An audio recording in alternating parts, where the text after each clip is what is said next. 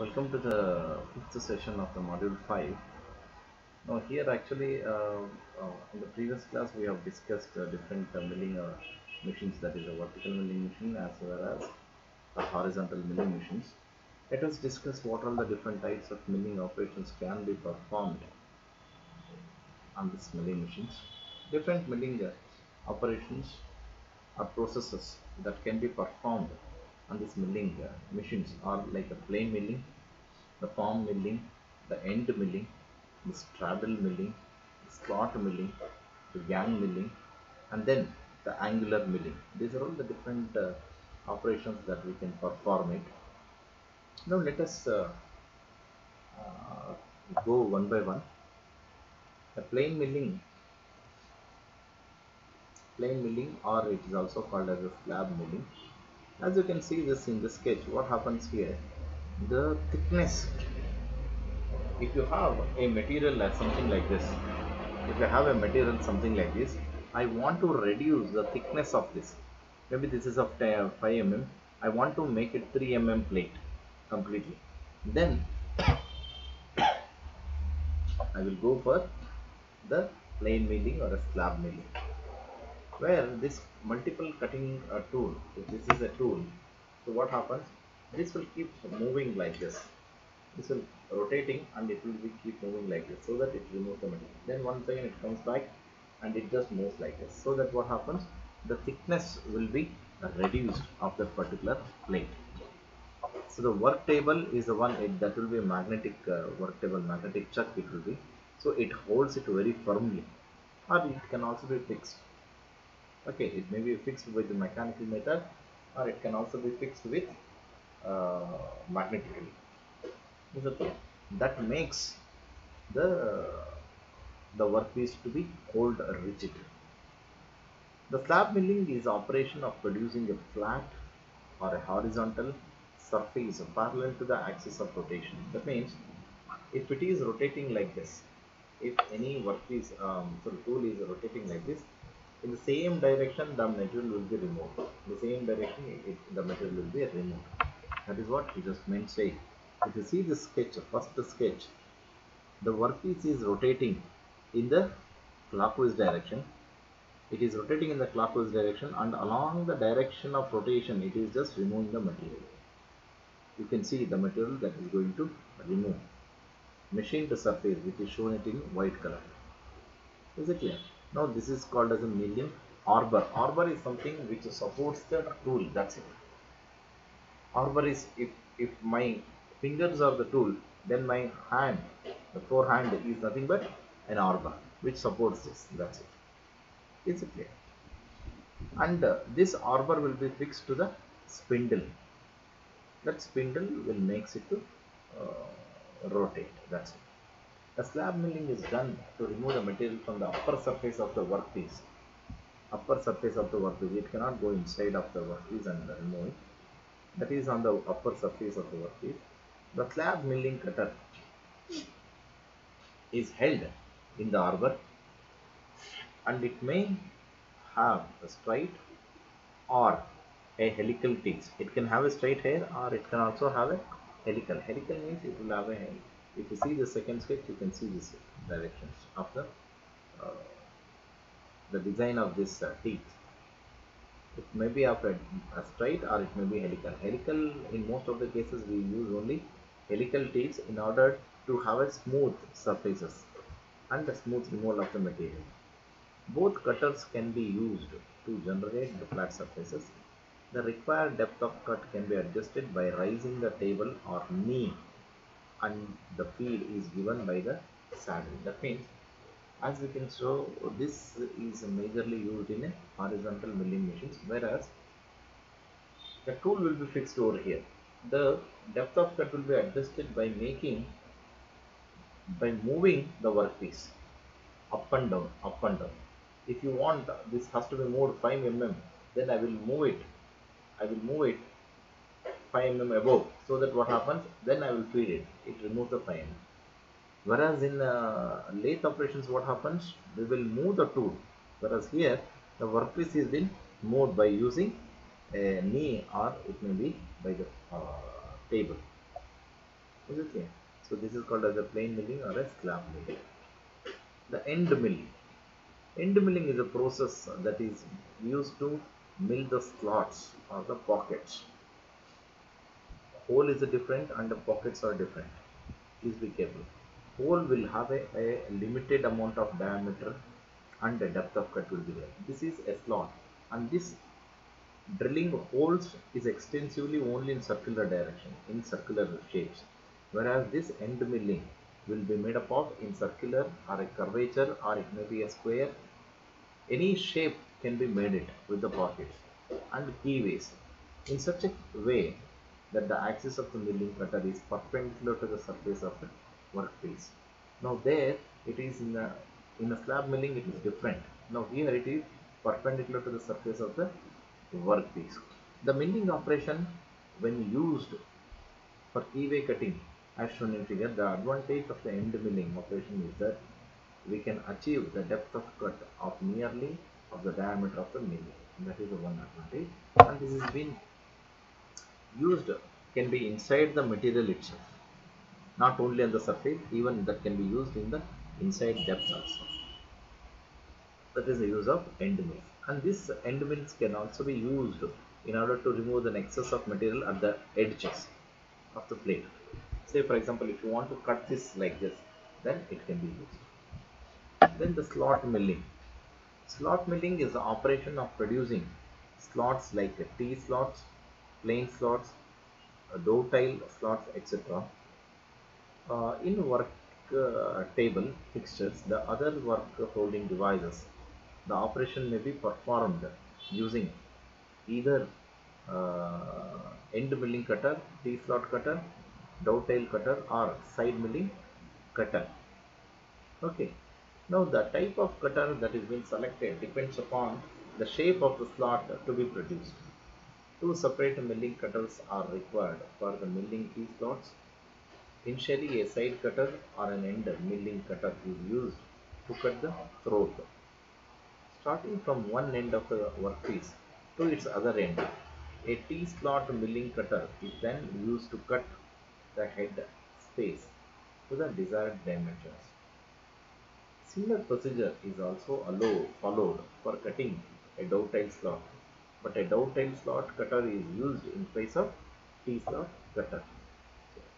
This is the use of the slot milling, which is used in order to make the slots.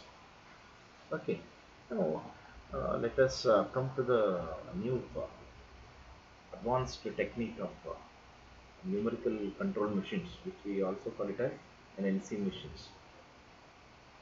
Now here the numerical control can be defined as a form of programmable automation in which process is being controlled by numbers, letters and symbols.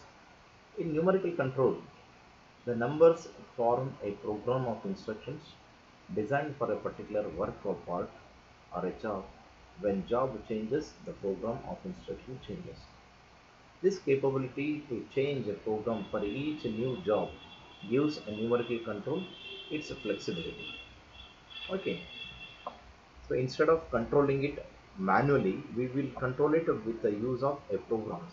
And these programs have been returned using numbers from 1 to 99, and then the letters, different letters, and then the symbols.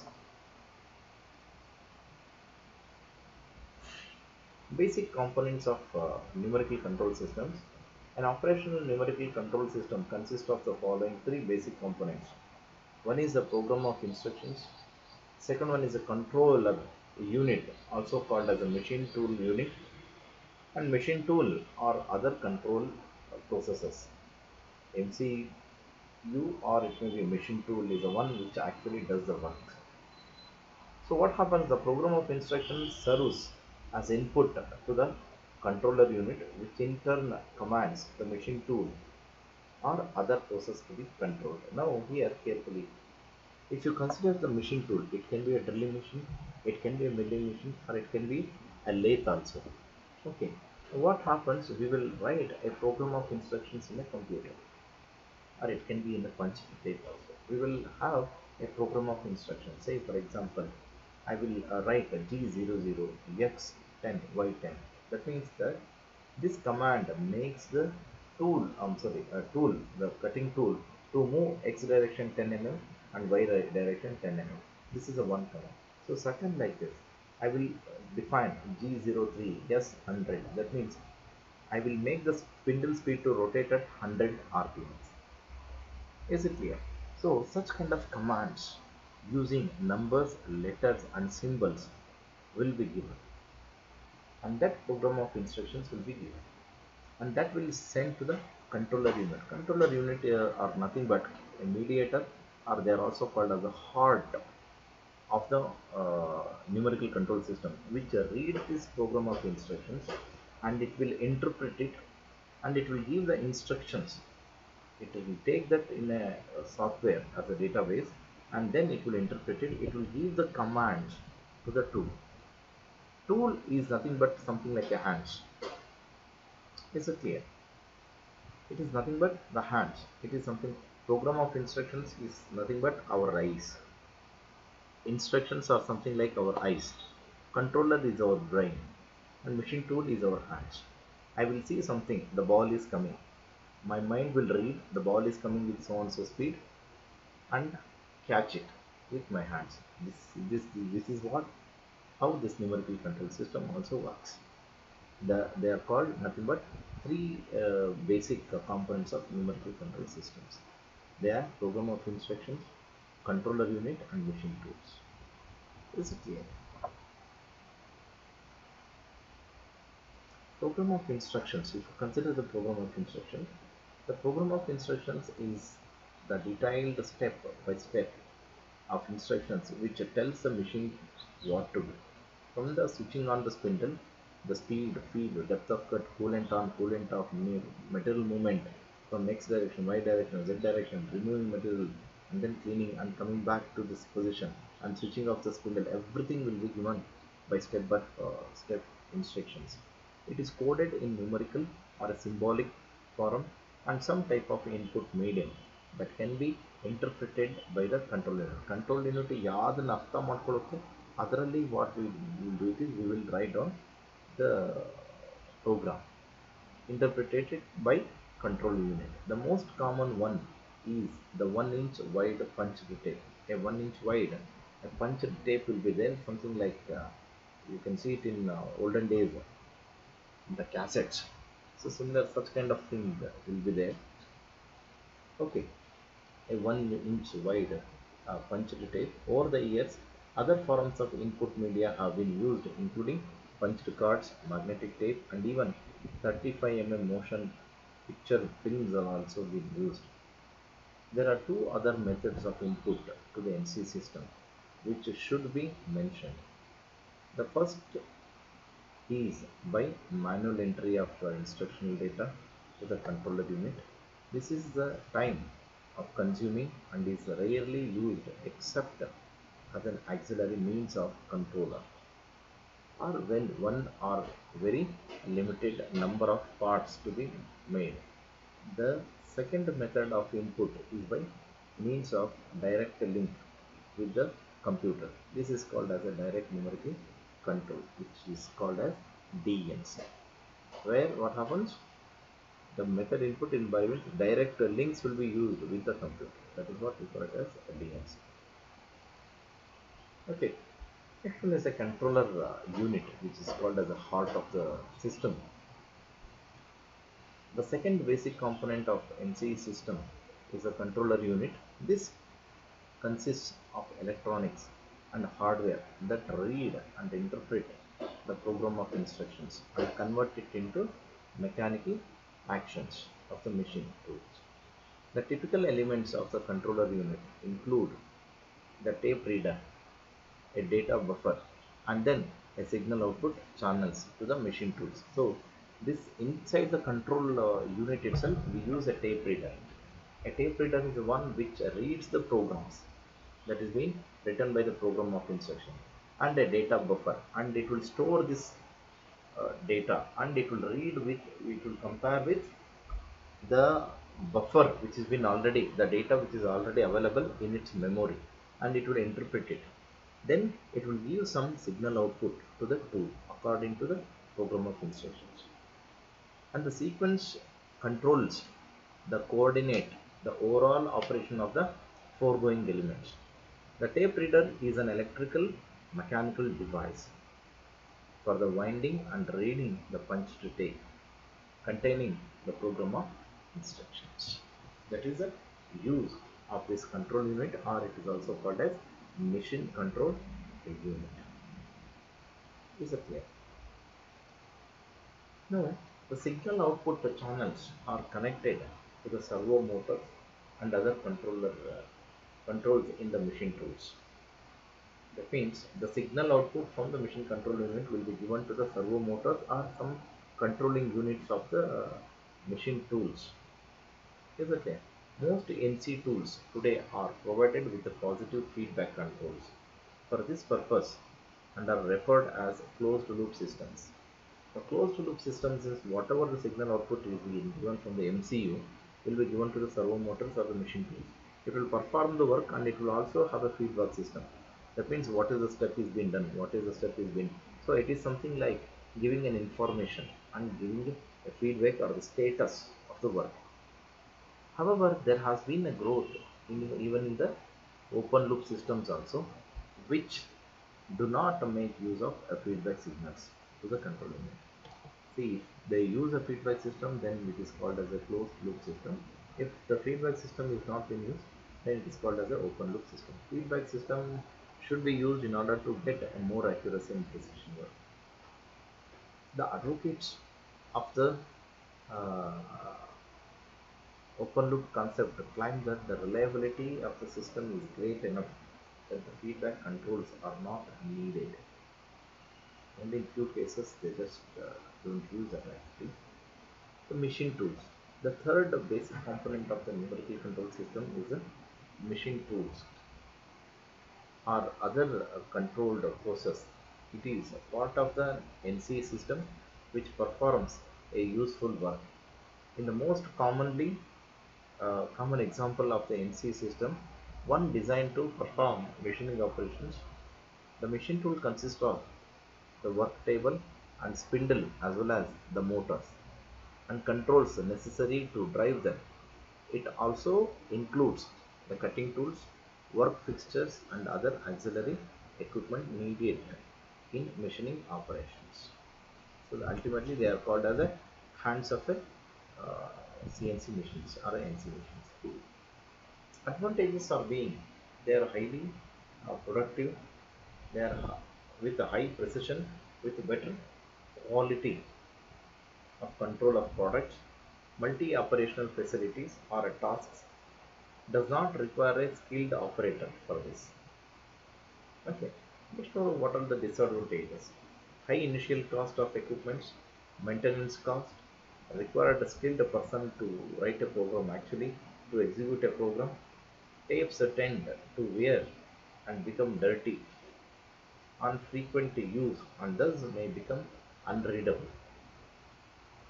And then the major one more disadvantage is punched tape needs to be recycled for each product of the batch. Obviously, based on the as the product changes, the punched tape also needs to be changed, and this can be overcome by this CNCs, that is computer numerical control system. So in this numerical control, what happens? When the product is being changed, the punched tape also has to be changed. Okay, now we are just introducing the computer numerical control. It is defined as a numerical control system whose machine control unit is based on a dedicated microcomputer rather than on a hardwired wired controller. The latest computer controllers for the CNC features high-speed processors, large memories, solid-state flash memory, improved servos, and bus architectures. Is it clear? Some controllers have the capability to control the multiple machines. Okay. The features of CNC will have features of that will also have A computer numerical control system which does includes and additional features beyond what it has been feasible with some conventional hardwired numerical control system. The whatever the drawback that has been incurred using this numerical control with the punch step can be overcome with using a fast and advanced computers which interfaces and buffers with respect to the machine control units, which can be changed at any frequent changes in the product design. So what happens even in the numerical control, whenever the product changes, that punch tape needs to be changed in order to give a different set of instructions. Whereas in the computer numerical control, while the process itself we can change it.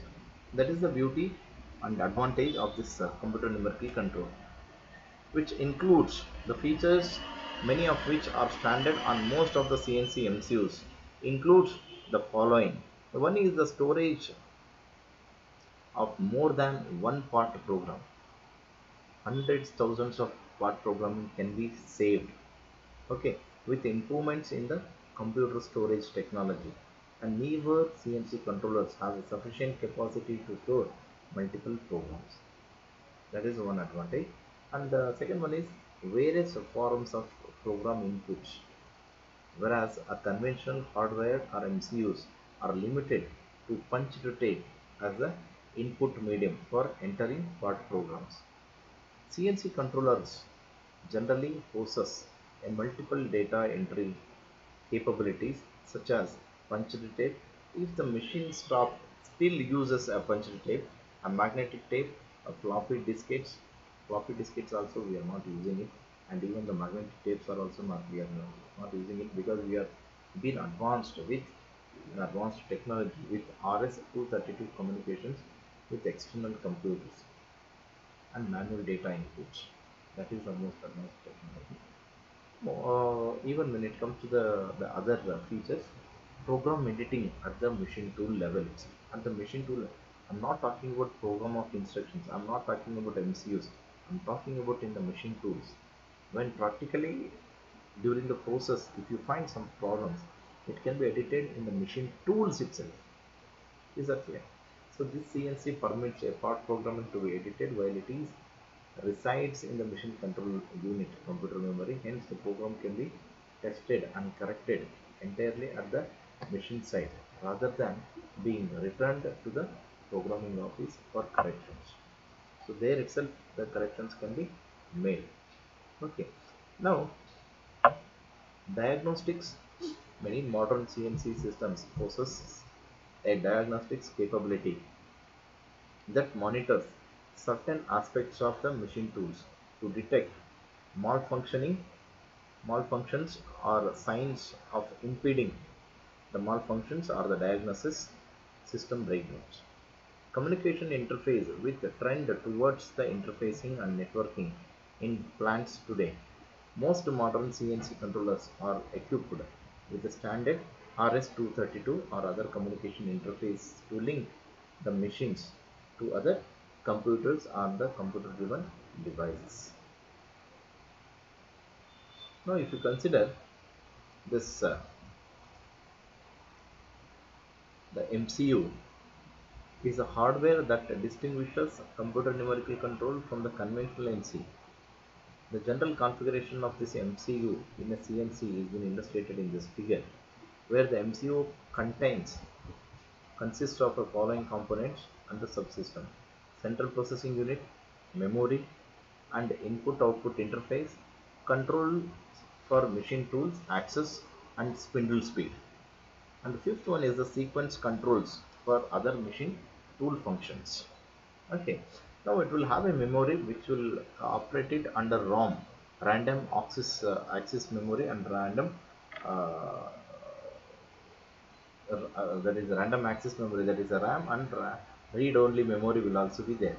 Read only memory which uses operating system, and random access memory uses part programming. And then we will also have a central processing unit which will be there in the CPU.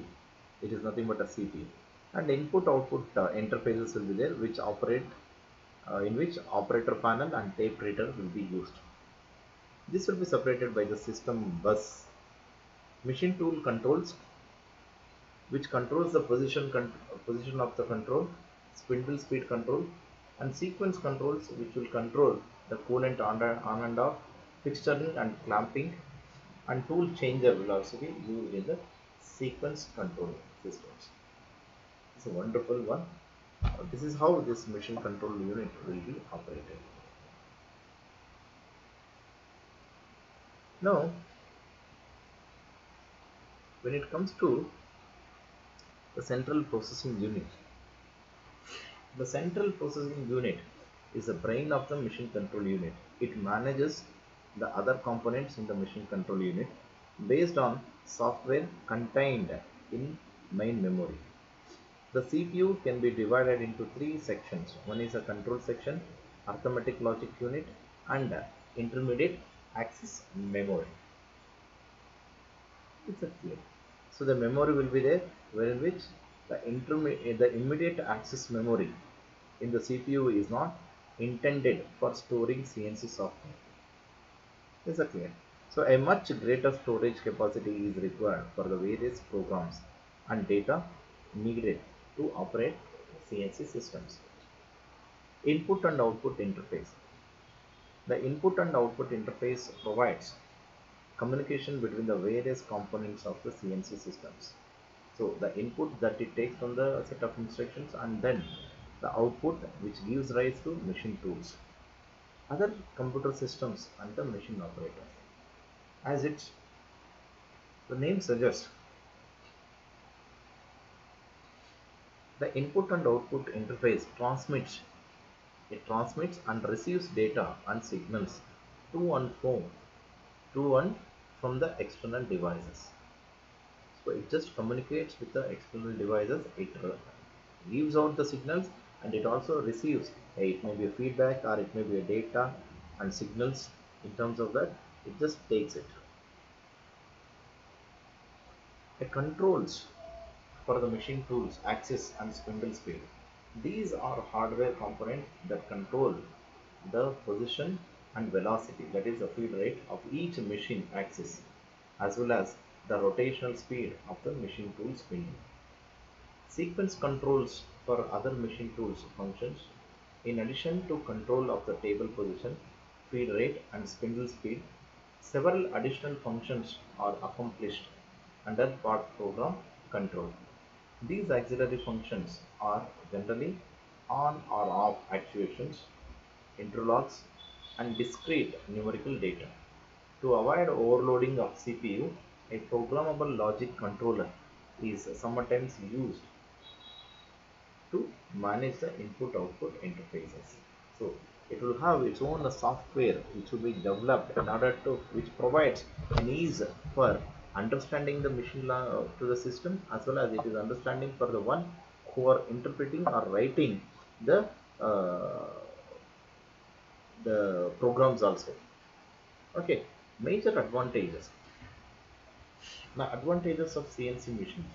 It eliminates human errors. That means whatever the error which monotonous work, say for example if you are making a turning operation, the first turning operation that you make it using a conventional lathe may be of higher precision and accuracy. The same thing if you have been asked to make around 1000 samples, it will not be possible. A human errors are meant to occur. That human errors can be avoided completely using this CNC machine. Even if there is any error that occurs in the CNC machines, it may be because of the wrong instructions given by a set of programs. Then higher flexibility, that means it can operate it for milling machine, it can write it for drilling as well as the lathe operations also. Flexibility is more. At any stage you can change it very easily. Very high accuracy that is expected, and the wastage is minimum. When we are human errors are and accuracy is there, minimum human errors and maximum higher accuracy, then we can expect a minimum wastage, and suitable for batch production. Less space is required. Is okay. So reduces the inspection cost. Inspection cost will be reduces because of the higher accuracy itself. More operational safety, because however the human or a personal will doesn't comes into picture at all. Obviously, we will give the set of programs automatically. We just only fix the workpiece. So the entire work will be done by this computer numerical control. Only the finished product will come in to the end. So obviously, human interaction will not be there much in operating the machine tools. So operational safety will be more. Quality of product is high because of the higher accuracy and precision. And few of the disadvantages of CNC machines are initial cost is very high. It requires a skilled programmer who can write a program, and it is not suitable for small scale productions because the higher initial investment it will be always worth using for larger productions. Maintenance cost is more. This is what the thing is. Okay.